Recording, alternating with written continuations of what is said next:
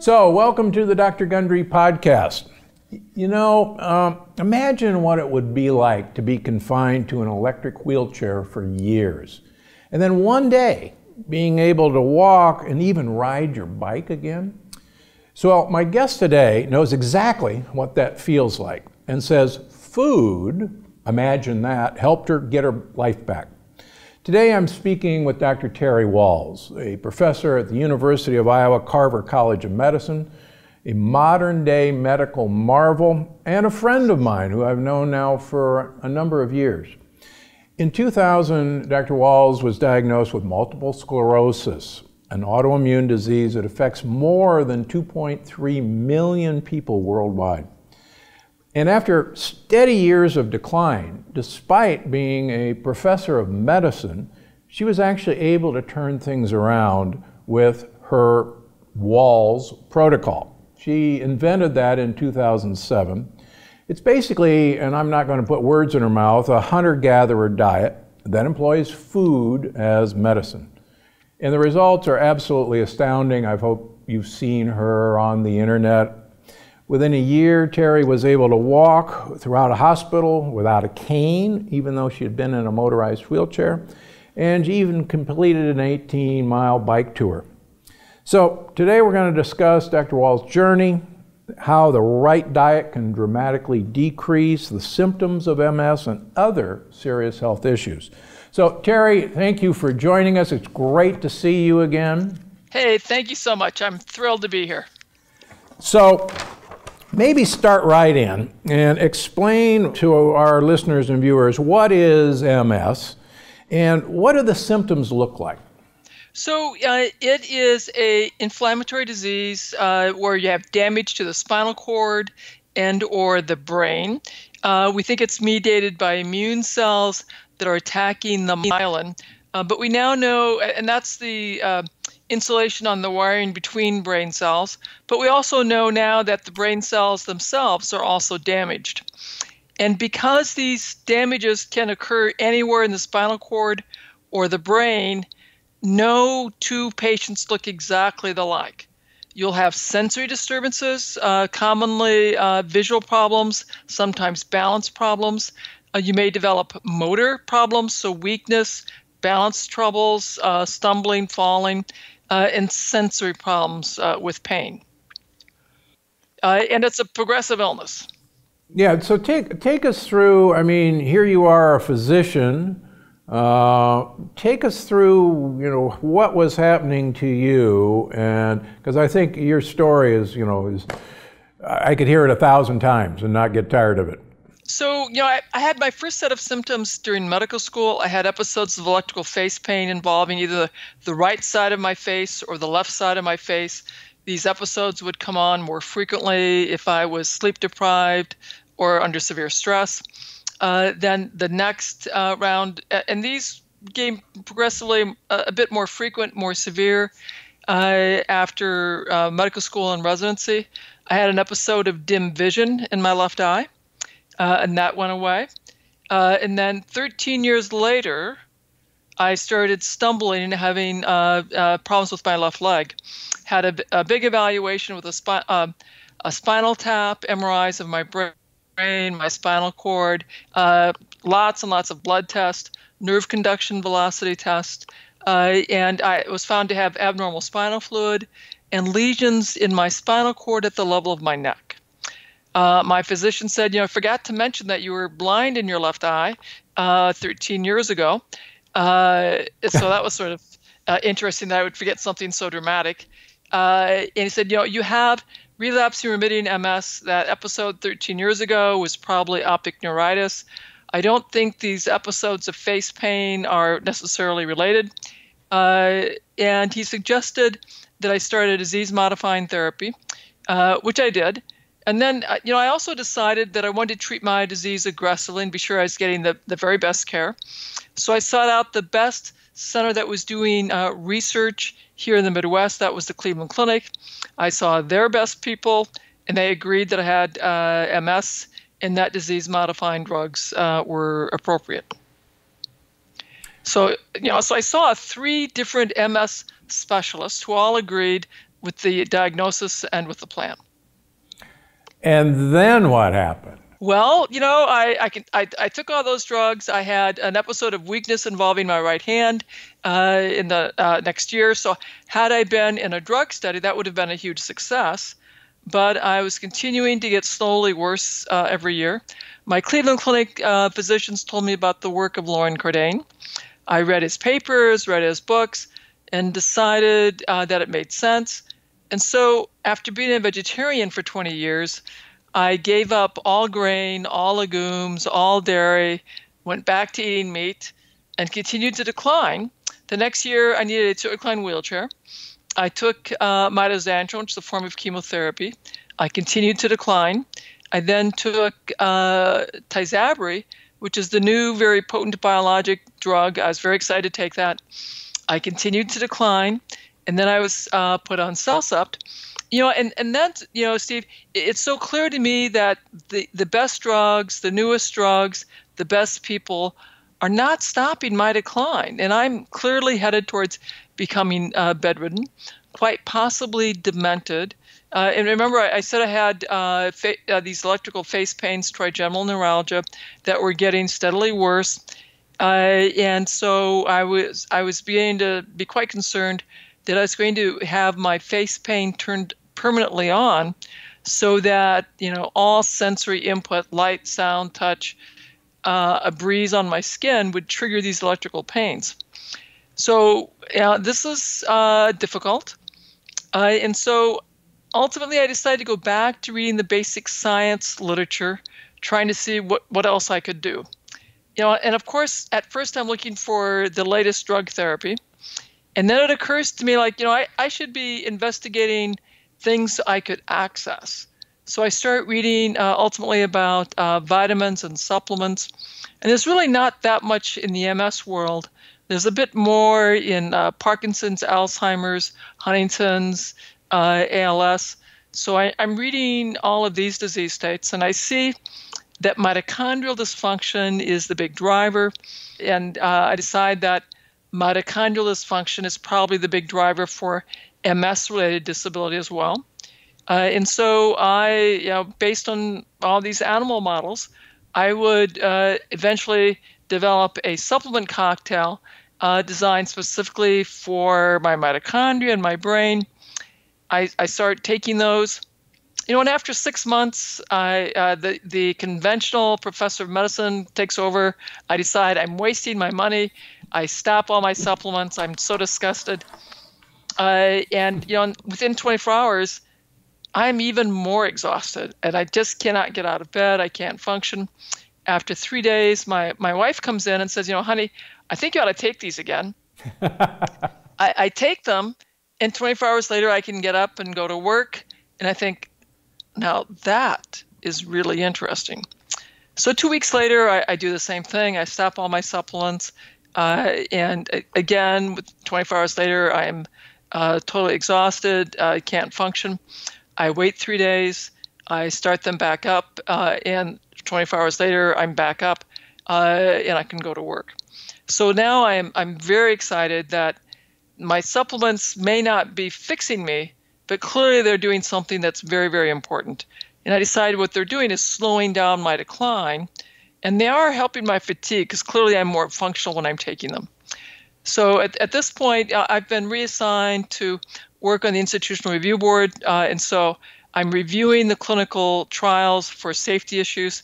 And I tell the IRB that I would like to read all of the brain-related studies. And so now all the trials that I'm reading are related to the brain. I'm getting more and more comfortable reading the brain research. And I keep adding to my supplement cocktail. And then the summer of 2007, my chief of staff calls me in and tells me he's assigned me to the Traumatic Brain Injury Clinic. I'll start there in January in about 6 months. I'll be seeing patients without residents, which means I'll have to get up and examine folks. And this is a task that I know I probably cannot do. So this is pretty tough, because I realize that I'll probably now finally have to apply for medical disability in January. But, God works in mysterious ways, Steve. The following week, in my packet is a protocol that uses electrical stimulation of muscles for spinal cord injured patients. I read through that and ultimately convince my physical therapist to add electrical stimulation to my physical therapy program. So I start doing that in his clinic, and also at the same time, I run into the Institute for Functional Medicine on the internet, and they have a course on neuroprotection, which I order, and I begin working my way through. And this is pretty tough because, I'm struggling with brain fog. My fatigue is more severe. So it's a while to get through all these lectures, get through these cases. I have a deeper understanding of mitochondrial dysfunction. I have a longer list of supplements, which I add. Not a lot is happening yet. At this point, I am so weak I cannot sit up in a chair anymore. I have a zero gravity chair, one at home, one at work, where I recline and my knees are higher than my nose. I can walk, maybe 10 feet using 2 walking sticks. I'm losing my keys and my phone. I've lost them a couple times that summer, which is sort of expensive. And my face pains are getting more frequent, more severe, more difficult to control. But again, I discovered the Institute for Functional Medicine. I've added their supplements. I've added eStem. And then I had this really big aha moment, like, what if I redesign my paleo diet based on the supplements that I'm taking, figure out where these nutrients are in the food supply? So that's more research, and the Linus Pauling Institute online really helps me create these long lists of foods that I'm going to start stressing. And December 26th, on 2007, we start this new, very focused way of eating, where I'm really focused on what to eat, as opposed to my previous focus was what I couldn't eat. And then, January comes and I go off to the traumatic brain injury clinic. Now, the first week, I'm just watching, so I should be able to do that. The second week, I'm beginning to examine these patients, and, and to my surprise, Steve, at the end of the week, I thought, well, that wasn't too bad. I was actually able to see those patients.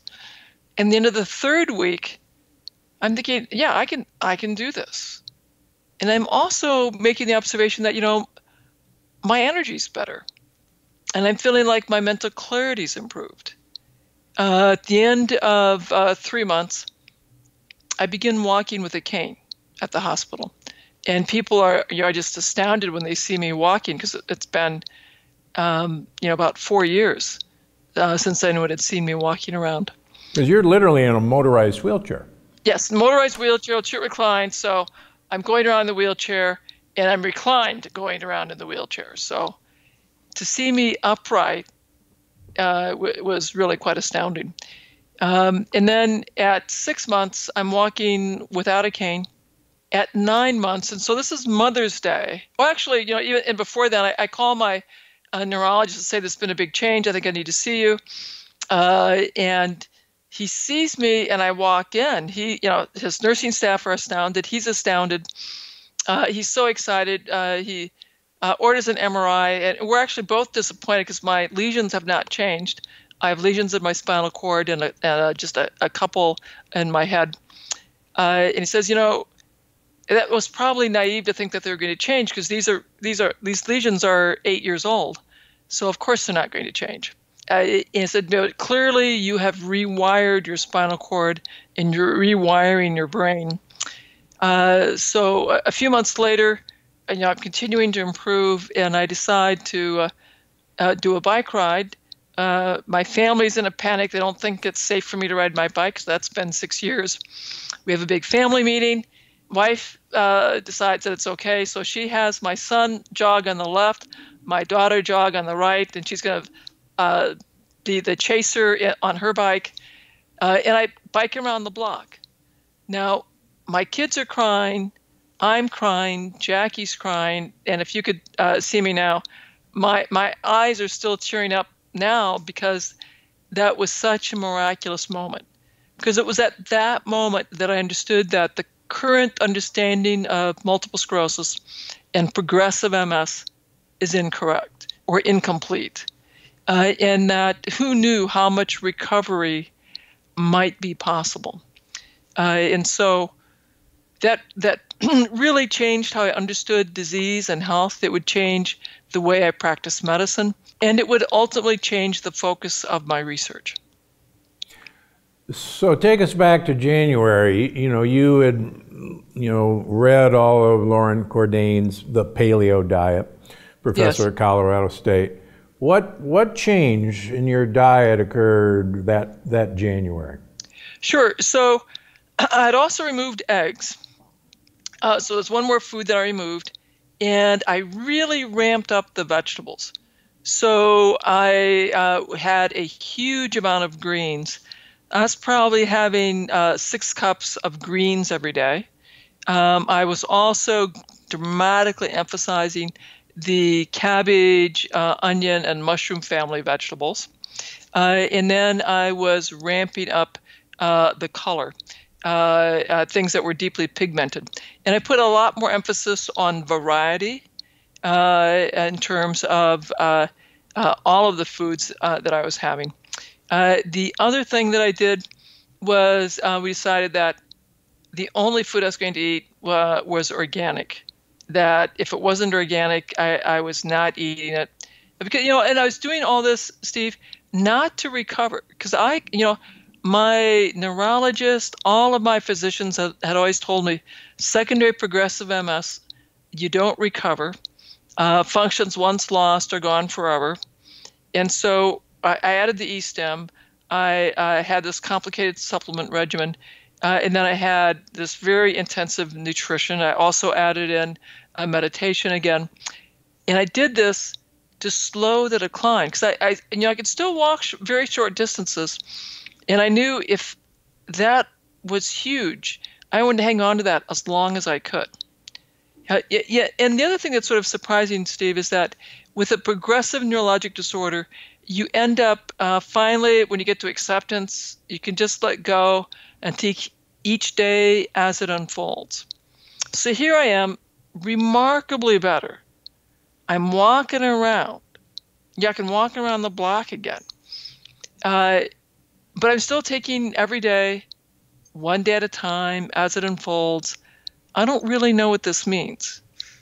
But the day I got on my bike, that's when I was like, I'm recovering.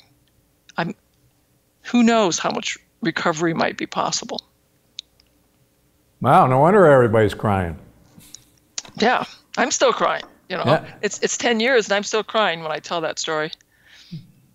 So what, how did that's obviously, that was a moment that obviously kind of changed your career path. Yes. Tell me, what happened? How did that affect you? So in primary care and in my traumatic brain injury clinic, I started talking more and more about diet quality, stress patterns, toxin exposures, physical activity levels, and how those impact health, and getting my veterans fired up about diet and lifestyle. In the traumatic brain injury clinic, my partners would say, there's nothing we can do, you'll recover or not. And I'd walk in and say, no, there's a lot we can do. We can be sure that you're getting rid of the foods that are inflammatory and destructive, ramp up the foods that are helpful, address sleep, address stress, get you exercising again. And you could tell who I saw in the traumatic brain injury clinic because those guys would still be working, they'd still have their spouse, and they'd still be involved in family life, whereas the people I hadn't seen had lost their jobs and were divorced. And in my primary care clinics, now mind you, I wasn't talking about drugs anymore. I was just talking about vegetables and walking and getting step counters. But suddenly, my patients with diabetes were reversing their diabetes. My patients with high blood pressure were reversing their high blood pressure. My patients with severe obesity were losing weight. The people with severe mental health problems, anxiety, depression, PTSD, were highly functioning again. And my residents were beginning to get fired up about diet and lifestyle. And they were really pretty funny. And they were very impressed that I could convince nearly every curmudgeon that I ran into to begin making these huge changes in their diet and lifestyle. So the residents would say, Doc, I can't wait to see how you get, Joe Blow, how he's going to respond, because, I haven't been able to do anything with him.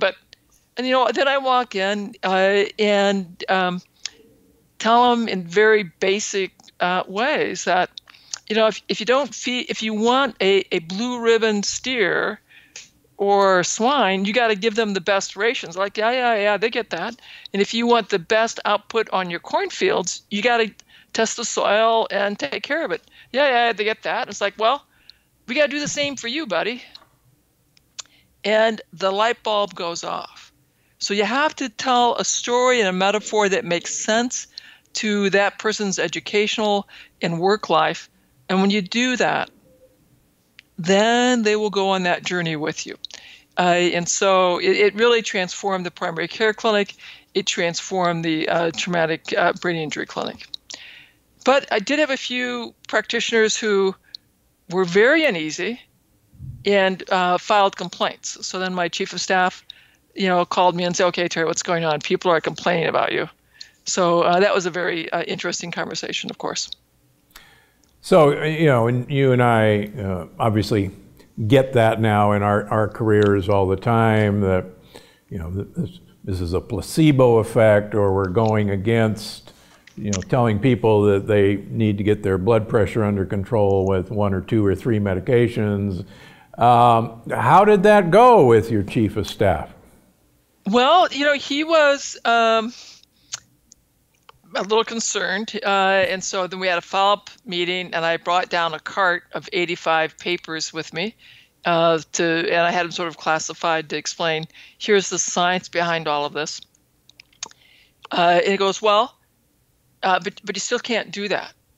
You have to follow the standard of care. And I go, well, I'm perfectly happy doing that when I get an email that goes out to all of the faculty that we have to follow standard of care, and we're not able to use the latest science that we're reading in the New England Journal and elsewhere to guide our decision making. So if that's how we're all gonna practice here at the VA, of course I will do that. And I smiled. There's a big pause. Goes, well, you have a point, I see. And so what we agreed was that I always had to have a scientific rationale. I'd have to be very careful to document in the medical record that what I was doing was a alternative to FDA-approved care based on the latest science. And so I was very careful in my charts now to always document that this is not FDA approved. This is based on, and sometimes I'd quote papers. Sometimes I just quote some of the latest science studies. And when I give public lectures, I have this big disclaimer slide that I always start with saying this is education. I'm talking about non-FDA approved alternatives, so that I'm very careful to not overstate my claims, but to always state that I'm using science and we're trying to improve physiology.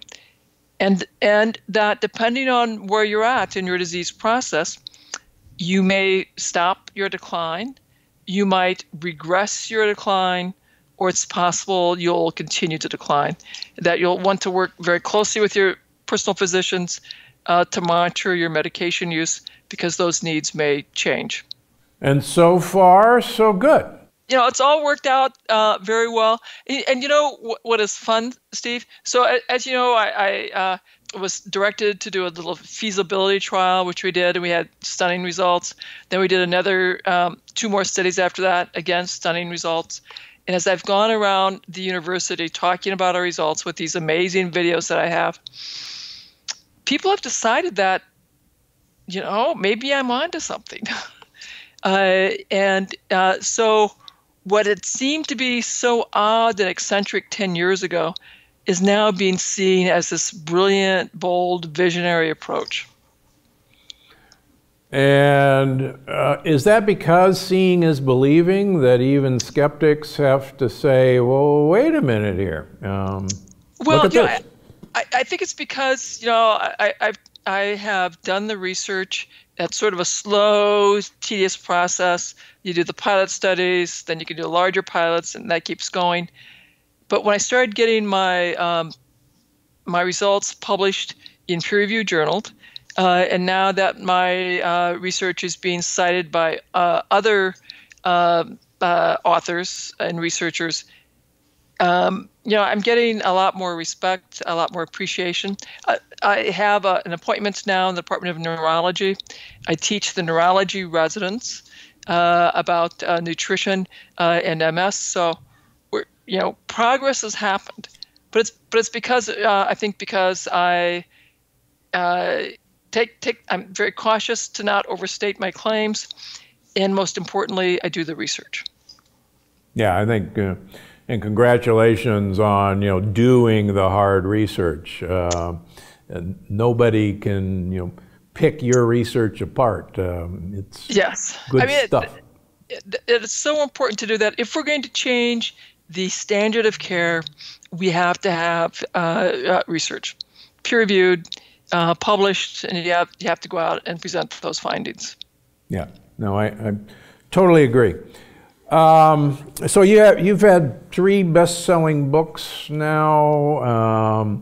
That's pretty exciting, yeah. Yeah, and and you've certainly branched from just MS to autoimmune diseases in general. And so what you said, well, I eliminated foods, and that's a big part of what I advise as well. But the big change was obviously when you added other foods in. So for a person with MS, or for that matter, autoimmune diseases, what sort of foods are good for you? And I think you've alluded to that, but what's your prescription? So I want people to ramp up their vegetables, ideally a minimum of 9 cups a day. Now, if you're very petite and you're like only 4'10", yes, it's going to have to be somewhat less. The greens have lots of vitamin K and carotenoids, which are critical for retinal health, brain health.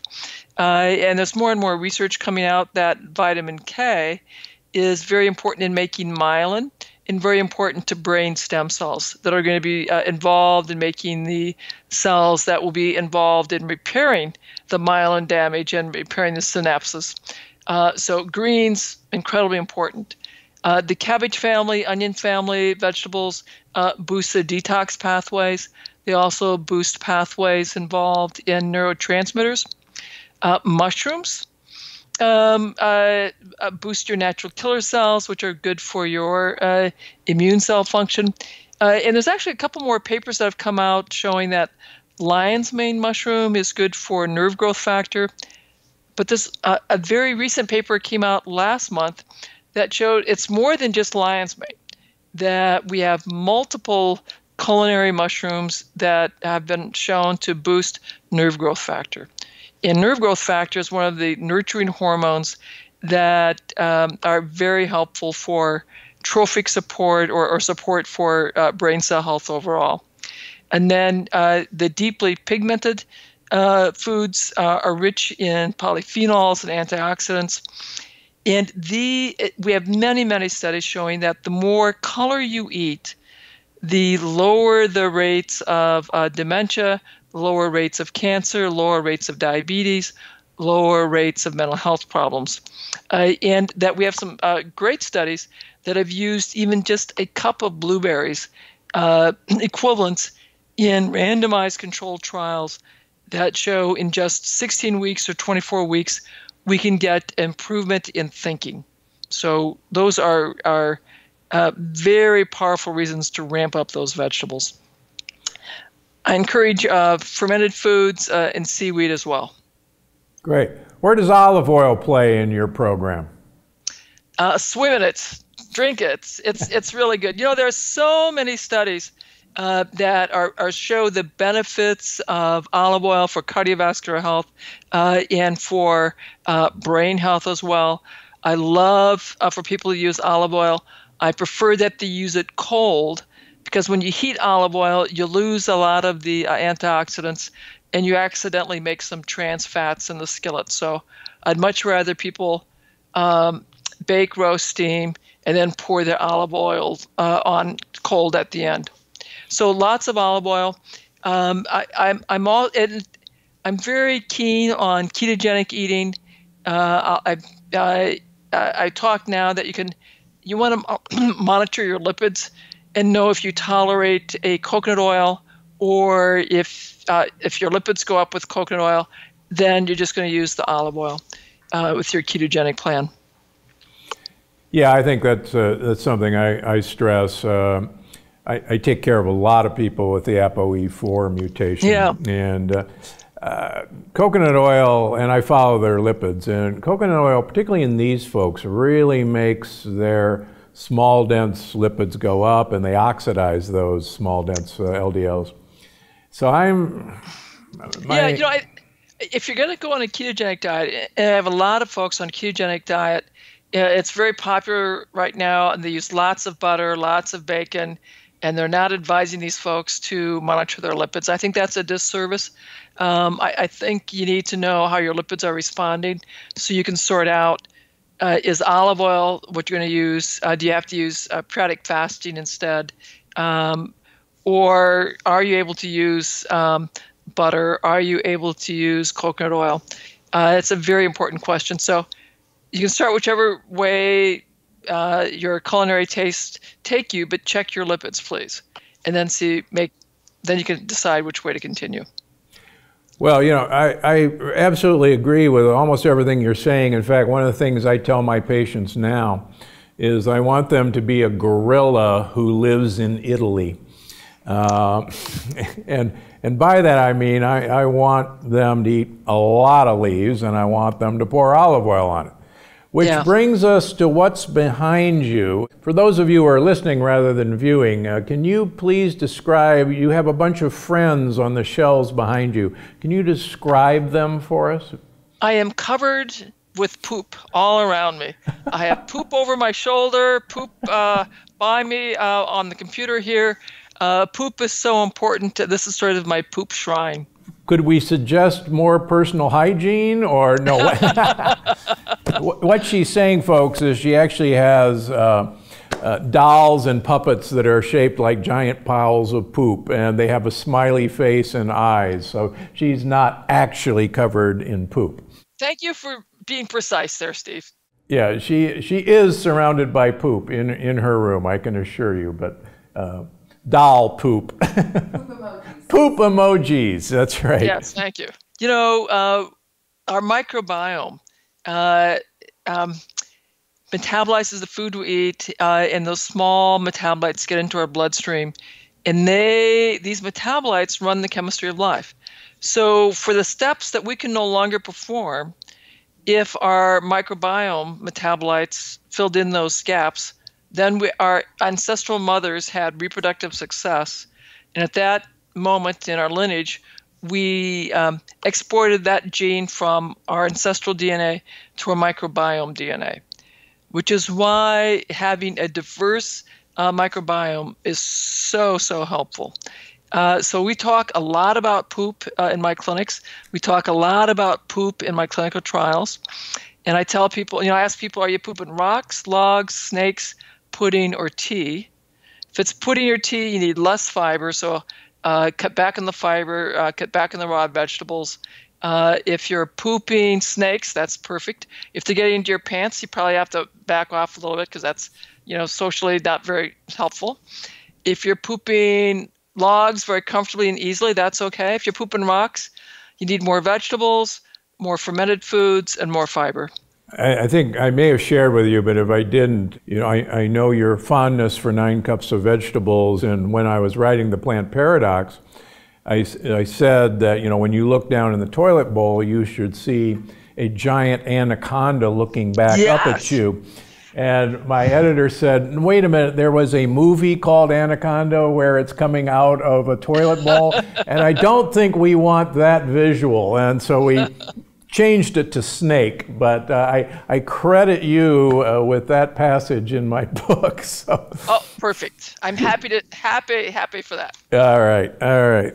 So, what are the worst foods for people with autoimmune disease?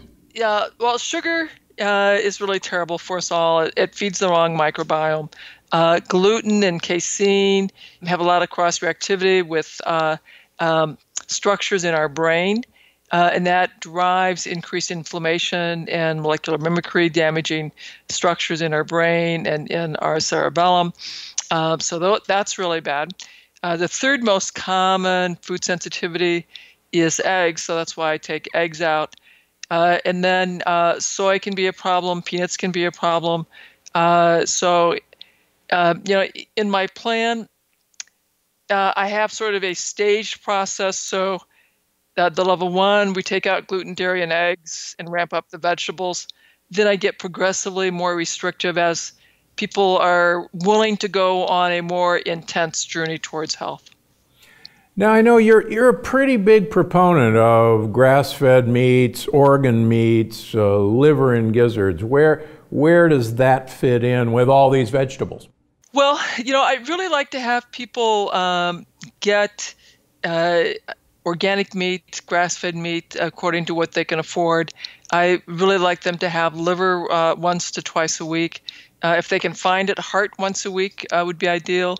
Oysters, mussels, that would be marvelous as well. When you get these organ meats, we get more fat-soluble vitamins, more CoQ in that meat. You get, if it's a grass-fed animal, then you're going to get vitamin K2, particularly in that liver. You'll also get retinol. And if we're thinking, well, I can make retinol or vitamin A from the beta-carotene, that depends on the genetic variations of the enzymes that convert beta-carotene to retinol. And I tell my patients that if they have a autoimmune illness, if they have a cancer or cancer dysplasia illness, that tells me that their enzymes that involved in making retinol are less efficient, and they in particular would do very well at eating liver.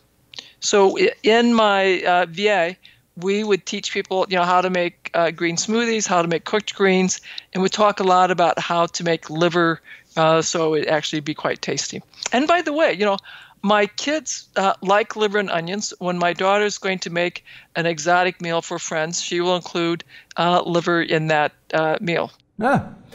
So what do you say to the argument that meats in general are aging and beef, red meats may contribute to cancer?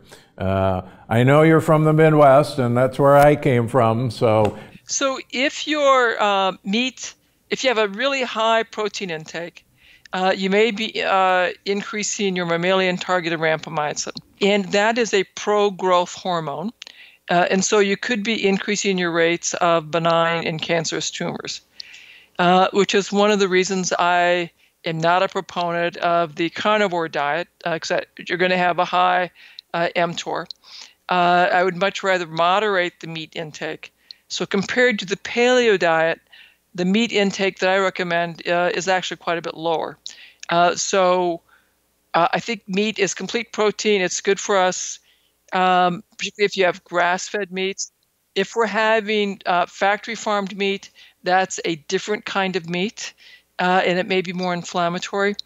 When people are looking at the research that says the TMAO is a problem and that may increase atherosclerosis, what they forget is it has to do with the microbiome. And did that meat become harmful because the person was eating a diet high in trans fats and high in sugar, which changed the microbiome remarkably away from the type of microbiome our ancestral mothers and fathers would have had.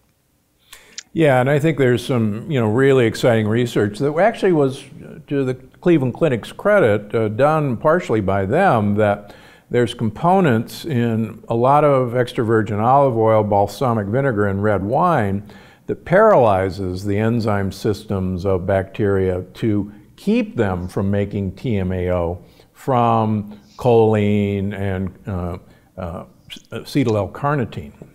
I think this is a interesting but complicated story. If red meat was a problem, our ancestral mothers and fathers would not have had reproductive success. So what changed? It's not just the red meat. It may be what we're feeding our conventional farmers. It's certainly what we're feeding ourselves.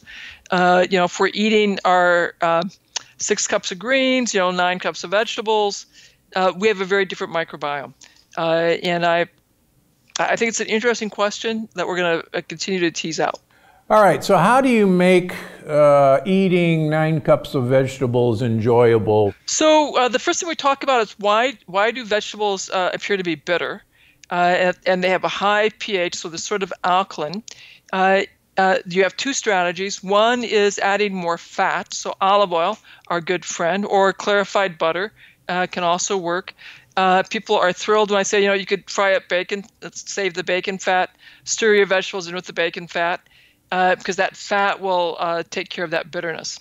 Then the second tool you have is some acid, so you could add lemon juice, lime juice, balsamic vinegar, apple cider vinegar, bring the pH down, and again, that takes care of the bitterness.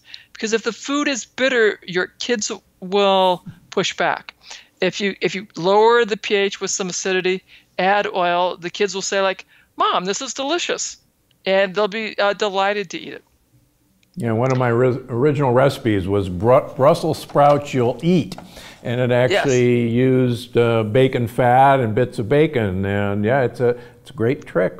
And the recipe for vegetables that I would teach my vets is you take up 2 to 4 slices of bacon, fry them to the desired level of crispness, take the slices of bacon out, chop them up, put your vegetables in the bacon fat, stir, cook 2 minutes or less, just until the greens that are wilted, if it's Brussels sprouts, 2 minutes. Take them off the heat, add the crumpled bacon, and serve. And they're like, "Oh my God, that sounds delicious." I said, "Yes. If it wasn't delicious, just double the bacon and do it again." You'll do anything to get greens in your patients. That's good. That's good. So what we want to do, you mentioned that you experimented, and I think still do, with supplements. And so take me through. You noticed, you were an N of 1, you were the guinea pig, and you noticed a difference on and off supplements. And I used to think supplements made expensive urine. I really did. I don't anymore. I have some clinical papers that I published with people on and off certain supplements, looking at the flexibility of their blood vessels, their endothelial function. So give me your take now on where, even if you're eating a perfect diet, what is the place of supplements, if any? So I really want it to be personalized based on your family history, so your genetic vulnerability and your ethnic background. I certainly want everyone to get a vitamin D level and then have their supplementation to maximize their vitamin D level.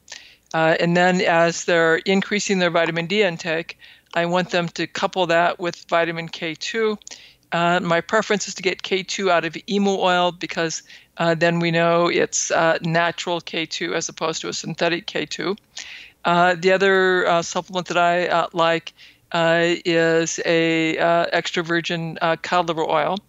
The molecularly distilled fish oils are helpful in that there's less fear of contamination.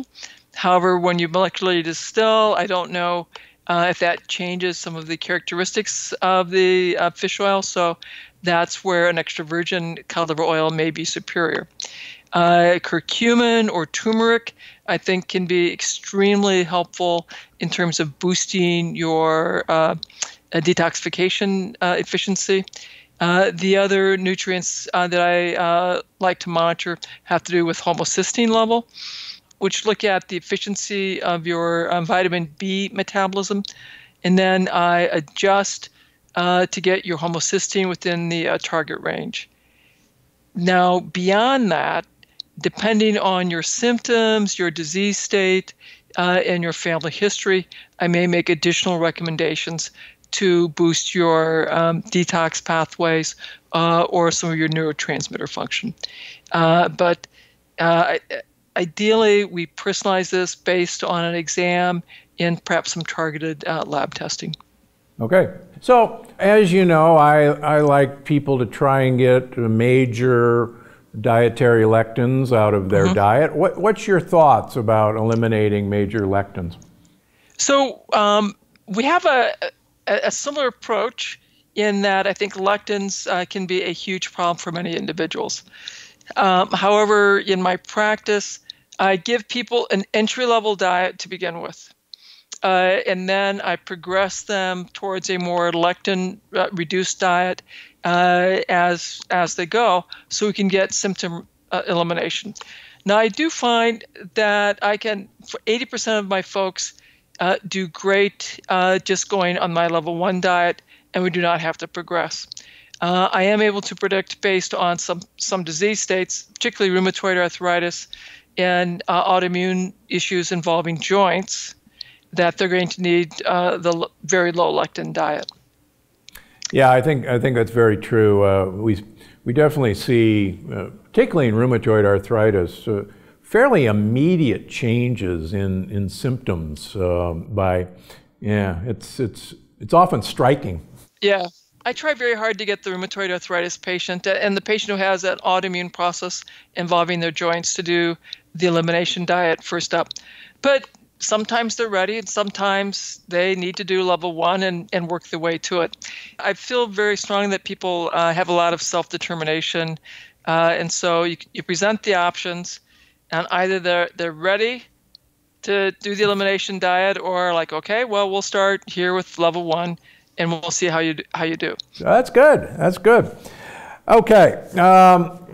Your critics say you're giving false hope to people with MS. What say you? Well, what say me is that I do the clinical research. So, a lot of folks say that, well, you never had MS because progressive MS, you don't recover. The Cleveland Clinic must be incompetent. The University of Iowa must be incompetent. The Marshfield Clinic must be incompetent. And my response is, we're all unique. Who knows? Maybe everybody was incompetent that took care of me. The real question is, what about those prospective trials that I've done that have shown benefit each time I've done the trials? And why not give your patients the option to change their diet, have a more nutrient-dense diet, add stress reduction, add movement, and see what happens? And the decision to take drugs or not take drugs, that's up to the neurologist and the patient. I'm simply advocating that as part of everyone's wellness plan for whatever health challenge you have, whether it's a MS or an autoimmune condition or other medical problems such as diabetes. Diet and lifestyle should be part of your wellness plan. And I think the Wahls diet is a great diet. And unlike most other diet authors also do research, so we've done the research that tests the efficacy of the diet, and we've done research on the nutrients contained within the diet. So I can say, and we just published the analysis of the Wahls diet in nutrients, which showed that, in fact, it's performs superiorly to the healthy eating plan, the government sanctioned food pyramid. Yeah, food pyramid plan. Thank you. So the research answers that question, as it should for anyone who's advocating for any kind of intervention. Perfect. Yeah, your last book, the Wahls Protocol, Cooking for Life, came out about 2 years ago. Yeah, and it's a fantastic book. And where can people find it? The obvious places? So the obvious places, please go to your local bookstore. We want to keep those bookstores going. Go there. You can always go to my website, terrywahls.com. And we have a one-page handout to get people started at terrywahls.com/diet. Perfect. So since my new book, The Longevity Paradox, came out a few weeks ago, I've been asking all my guests the same question. What's the one thing listeners can do today for a longer, healthier life? Eat more greens. Have a goal of at least one heaping plate full of greens. If you're really ambitious, go for 2. I totally agree with that. So, Terry, thanks so much for joining us today. We've got a reader question, and I think this is right up your alley. So, let's see. Kirky Mama on Instagram. My husband says he needs more meat than the longevity paradox allows. He says he will be too hungry. Your response? Well, I think I know what it's going to be. So I'd rather have more fats. So I'd rather you have more olive oil. So if you really want to control satiety, this is about the fat. So he could have 2 palm-sized servings of meat. And then he should have lots of olive oil, avocados. If he's hungry, I would rather do that. And ideally, he's a big boy, probably, so he could have 4 plates of vegetables. And if he's still hungry after that, if he wants another serving of meat, I'll give him this extra serving of meat. But he ought to have 4 heaping plates of vegetables first. Yeah, I used to counsel my weight loss patients. I'd draw them a little picture, and I'd draw a 1-inch cube of cheese, which has about 150 calories. And then I'd draw pictures of 5 bags of organic lettuce, which have about 35 calories. So you would have to eat 5 bags of lettuce to get the calories of 1 piece of cheese. And I've actually tried this experiment, and I got to 2.5 bags of lettuce before I had to quit because I was too full. And I could eat 10 pieces of cheese and still be hungry. And so I absolutely agree with you. Even these big guys, I've never met a guy that I can't fill up with a lot of greens and a lot of olive oil. I would tell my patients, I tell them now is, we don't want you hungry. I want you eating lots and lots of vegetables, lots of olive oil. The goal is to not be hungry. Yeah. So, but I don't want you eating all that meat. So, if you get 4 heaping plates of vegetables and you're still hungry and you want another serving of meat, then yes, but not until you've had your 4 plates of vegetables. Great advice. And if you have those 4 plates of vegetables, you'll have your friend behind you thanking you the next day. That's for sure. All right. Dr. Wahls, Terry, great to see you again. Thank you for everything you're doing, and thanks for joining us. And thank you. Before you go, I just wanted to remind you that you can find the show on iTunes, Google Play, Stitcher, or wherever you get your podcasts. Because I'm Dr. Gundry, and I'm always looking out for you.